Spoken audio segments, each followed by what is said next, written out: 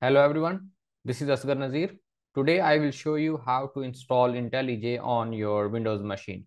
IntelliJ is a piece of software that you will be using to write your Java code. To install the IntelliJ, first we need to download it. So let's download the IntelliJ. I will be using Google Chrome, but you can use any browser of your choice. Okay, so let's open up Google Chrome browser and then type IntelliJ. And once you have typed it, just hit enter and it will bring some results. You have to click on this option that says download and make sure the website is from jetbrains.com. Once you are on the download page, you will see IntelliJ IDEA Ultimate. This is a paid version of IntelliJ.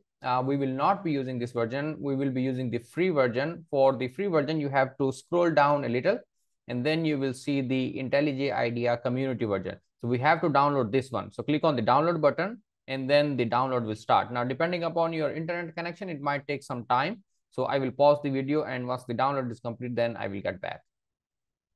Okay, so my download is complete. If it does not work for some reason, you can click on the show all options button here, and then it will take you to the directory where the file is downloaded. You can simply double click on it. Once you double click on the file, the installation will start. It's very simple. You just have to click next, next, and then install. Depending upon your computer, again, it might take some time. So let's wait. And once the installation is complete, then I will get back. My IntelliJ is done installing. So I will click on run IntelliJ and then I will click on the finish button.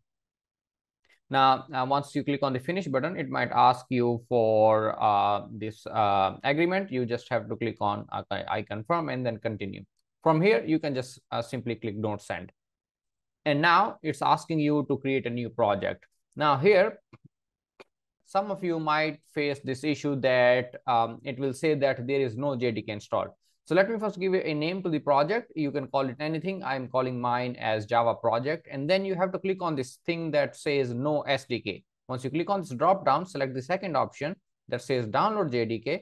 And then it will show you the latest JDK. We will be using Java 11. So select Java 11 from here and then click on the download button. Once the JDK is also installed, you can click on the create button and then the IntelliJ will open up.